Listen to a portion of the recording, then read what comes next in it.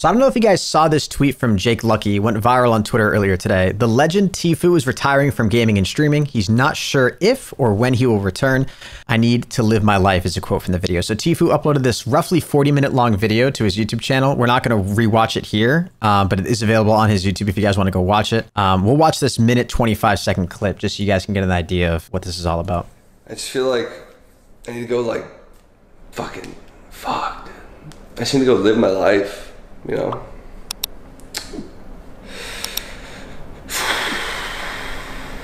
fuck, dude. Fuck. Shout out to all my fucking fans and the people that supported me along the way. Who knows if I'll be back, man? I mean, maybe, who knows? I just need time to like get away.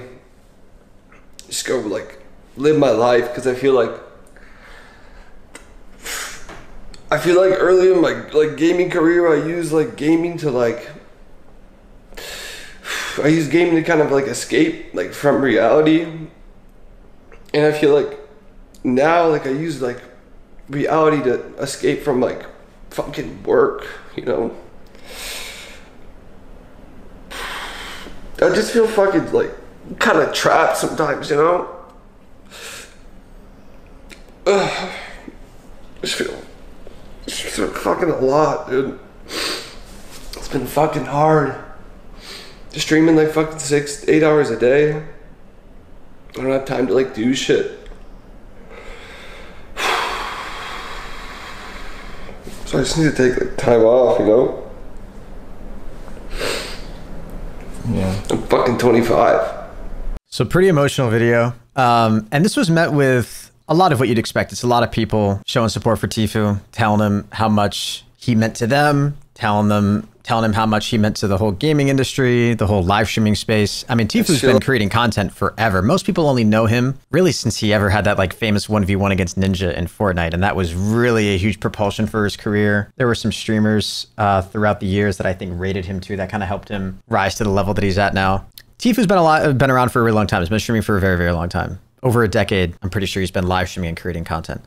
And while there were a lot of people that were like showing love and support to him, I did end up seeing a TikTok of Ninja reacting to the news about Tfue retiring and talking about how like most people don't get how mentally taxing it is to live stream every single day for the hours that these top streamers do, 6 to 8 hours a day, every single day. And the comments on that TikTok weren't really in support of Ninja or Tfue once that conversation starts, right? It all has come down to like, man, these millionaires are out of touch.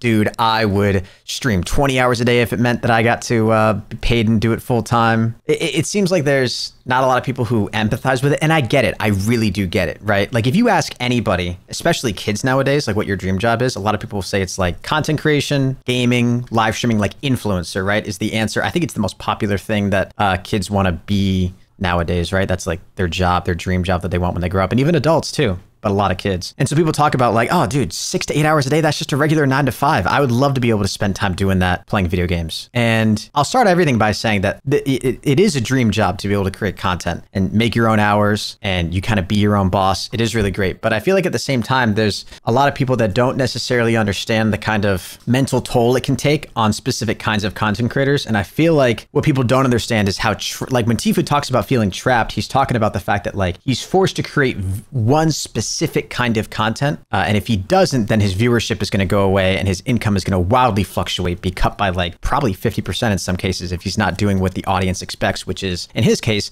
battle royale content or Fortnite. And he's been successful when he does like Minecraft stuff, right? Or when he'll, you know, when he switches over to another game. Like, you know, recently he did Minecraft speedruns. He came back with Fortnite Zero Build for a little bit. But I feel like, I don't know, there's a certain level of energy that you have to bring to every single live stream, right? Like when people talk about all you got to do is just go live and you sit in a chair and play video games. When you're at these guys' level, you've got to provide some sort of level of entertainment too. So you're expected to be in front of the camera and bring a certain amount of energy to the live stream. And if you don't do that, people are going to call you out for it. So you kind of have to be uppity every single time you go live, right? Even on the days that you don't want to. And again, I know that sounds like not really a big thing, but you're doing that every single day, 6 to 8 hours a day. The mental, it's not really as much of a physical toll, obviously, as much as it's a mental toll that it can take on you, and kind of being in the spotlight and what that feels like to go live, in his case, in front of tens of thousands of people every single day. It's yeah, it's just one of those jobs that overarching, I feel like it's just kind of hard to describe the mental toll that it can take on a content creator. And you really don't necessarily get that unless you've tried it. I don't know. And there are a lot of content creators out there that can like that maybe don't necessarily feel that burnout if they're in a fortunate enough position where they aren't tied to one specific thing.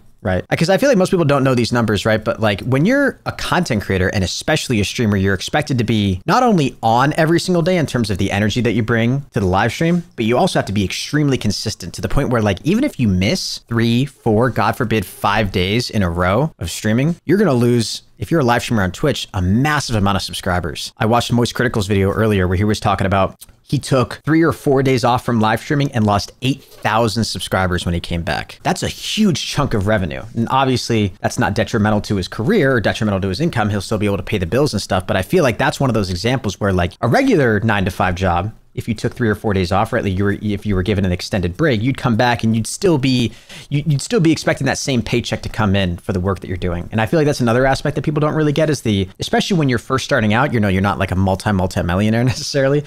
If you're kind of in a situation where you're fortunate enough to do streaming, but you're kind of living on the closer end of like paycheck to paycheck, taking any time off can be a huge detriment to your career. Not only in terms of your income, but then also your relevancy, because people forget about you really quick.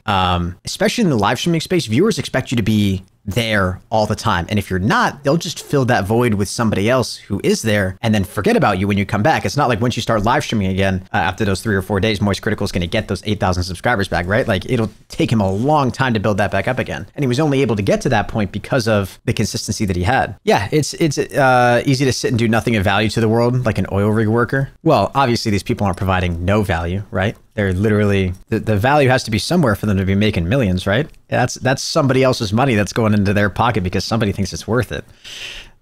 So yeah, I know there's all those like toxic dumbass conversations too about like, oh, if you aren't like working with your hands or working in construction, you know, then it's not a real job, which is just, you know, obviously that's bullshit. But yeah, I don't know. It's an interesting conversation. And Tfue's had a massive impact on the whole live streaming gaming space, of course, too. He's huge. It's not even that bad. This is something we should celebrate. How to be relieved of one of his burdens. Yeah. Right, exactly. Right. And he's 25 too. And so he's in a lucky enough position where he'll get to go off and do whatever he wants to do next and maybe come back to streaming one day or maybe not. Who knows what he's going to pursue. But it is one of those things that it's like, because I get how it all sounds, right? Oh, you get paid to play video games. Oh, you know, if you're not in that position, it's like, gosh, I would love to be able to sit down and play my favorite game for 6 to 8 hours a day. And you would enjoy it for the first, I don't know, probably like month or two. But at the end of the day, like once it becomes your job, once you do that thing, right? Like it's only special because you don't get to do it all the time. Once that reality sinks in and that is your job is just to play the same game. In Tfue's case, play a battle royale every single day. That will end up not being fun anymore. But you've got to bring that energy every single day and you've got to do it for 6 to 8 hours a day. You can't just like show up and go through the motions. You've got to actually be really good at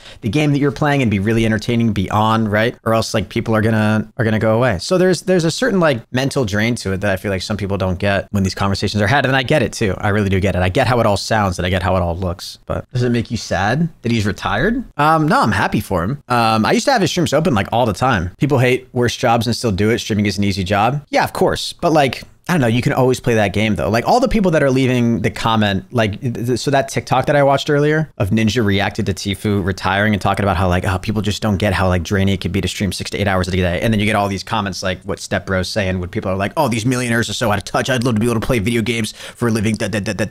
Those people who are leaving those comments being like, oh, I'd love to be able to do what you do, dude. You can kind of make the same argument in their case, right? It's like, hey, there's definitely somebody who's in a worse position than you're in, right? You might hate your job. Let's say you work, I don't know, the meme job is always McDonald's, right? Let's say you work in the fast food industry and you hate your job. You're just going through those motions every single day, right? And you dread it. And it's just a miserable experience every day you go to work. Using that same logic, you shouldn't be complaining about your job and you should feel fortunate because there's somebody else in the world, who has to like beat rocks in the sun every single day or whatever. You know what I mean? Like there's always going to be somebody who has it worse than you. So that's just a shitty argument too, in the sense that it's like, you should be thankful. If you work at McDonald's and you live in the US, you're in a first world country. You're doing better than the majority of people who are alive, you know?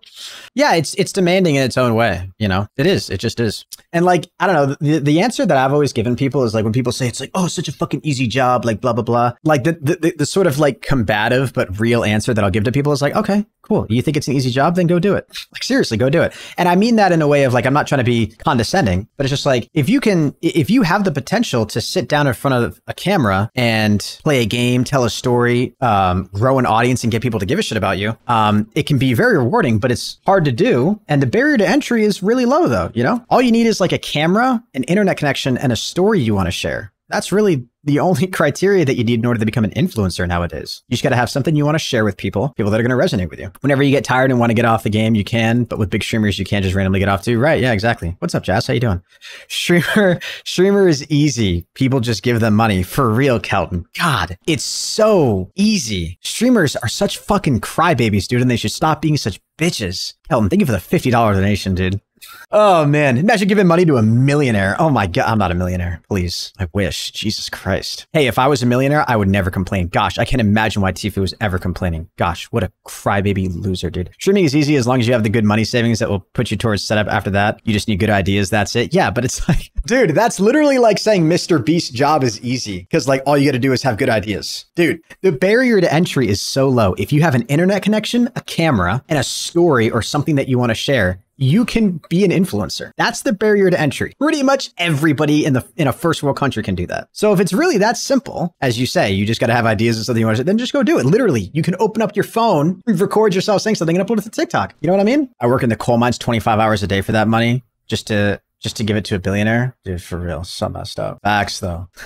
Like your job is in your pocket. Yeah, the potential's right there. It's free to make a YouTube account. It's free to make a TikTok account. And then you can upload an unlimited amount of content. Why don't you just go do it? If it's that simple, right? Like, and I only prove that point again, not to be condescending, but just to get people to think about how like, just to get people to not only see the opportunity that the potential is there, but then also to think like, obviously just for you to know, obviously there's more to it than that, than just like having, you just got to have like ideas for content, right? There's obviously more to it than that. But I really sympathize with the fact that it's really difficult to relate to. I really do. Because if you're grinding away at your traditional 9 to 5 and you're working in the fast food industry, I get how it all looks. Why is this guy crying in front of the camera? He has millions of dollars in his bank account. He can literally go do whatever he wants for the rest of his life. He's built generational wealth. Why is he crying? What's he upset about? He feels trapped. Cry me a river, right? I get how all of it looks. But again, it's just one of those things that like you just don't get until you're in a position like that. It's the same conversation about how like when people talk about celebrities, right? Like how can celebrities ever be sad because they have millions of dollars, right? Like using that logic, you should never be depressed if you have $1 million. And obviously we know that's not true. It's not like these people are going in front of a camera, just like faking it. Justin Bieber didn't write that song about how he's so lonely or whatever the fuck that song was, right? He didn't write that song just to fucking grandstand and talk about, you know what I mean? Like I guarantee there's a certain level of like, I think my theory about human nature, right, is like money provides pleasure, like short-term pleasure, but happiness is different than pleasure, like true happiness. Like happiness is more of like a spiritual state where you feel like a sense of fulfillment, and money is like a key to a short-term pleasure thing. No, you're right though. It is a very unstable thing to do, which is why I don't do it. Real estate's better. Hey dude, I wish I knew how to get into real estate. I don't know anything about that. The sad thing is as soon as you don't answer or respond to a fan, they unsub, like, bro. Yeah, that's true too. There's those people out there that are like that fickle, right? So I get it. Like there's pros and cons to it, just like any job. You know what I'm saying? Henry, how do you stay so calm when stating something or arguing? Because I am extremely confident that all of my positions are 100% true and correct. And nobody has ever said anything that's led me to believe that any of my positions are wrong, because I am an extremely highly intelligent human being and nobody can even come close to disproving any of them. No, I'm just kidding. I don't know, because there's no point, especially in a conversation like this, there's no point. Like that's kind of one of those things too, is like when it comes to being on YouTube, you get really good at kind of being desensitized to like some stuff. Like there's certain things that just kind of like roll off your back at a certain point, just because they don't like, I've noticed that like one of the things, I had a lot of trouble growing up. I had a lot of like self-confidence issues. Like I did not have a lot of confidence in myself, and YouTube and being a content creator helped me improve on that in 2 ways. One, it gave me the opportunity to prove that I could do something, right? So like over the years of grinding, over the years of the time that I've been like making content since like 2013, was when I made like my first 1 or 2 YouTube channels. I was able to like prove to myself, like, look, I put in this work. This is what I accomplished. And I'm the one who did that, right? There's nobody else who did this. I put in the work. I've been doing this for almost 10 years. I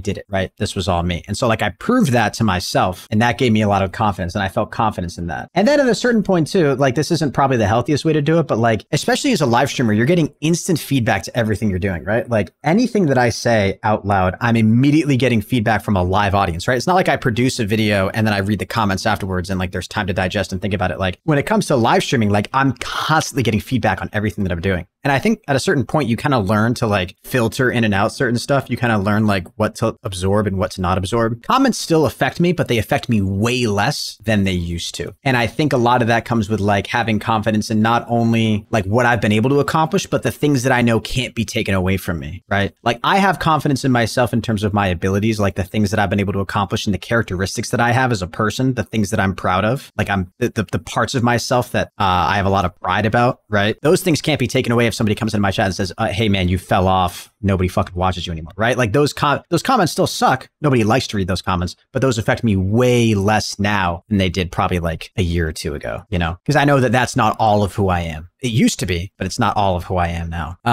You have to be calm so you don't look like a dumbass. That's why Prohenis succeeds in giving his perspective. He is in fact smart, which I indeed think he is for being so wise and calm. Thank you. That's really nice of you to say. Yeah, you also kind of lose people too when you start to like, if you start to like yell and rage, sometimes people kind of, I mean, you can like reach more people, right? But you start to like, in the sense that like outrage gets people's attention. But I feel like if you stay like kind of calm and collected and like stoic to a certain extent, you kind of prove that like you're confident in what you're saying, you know?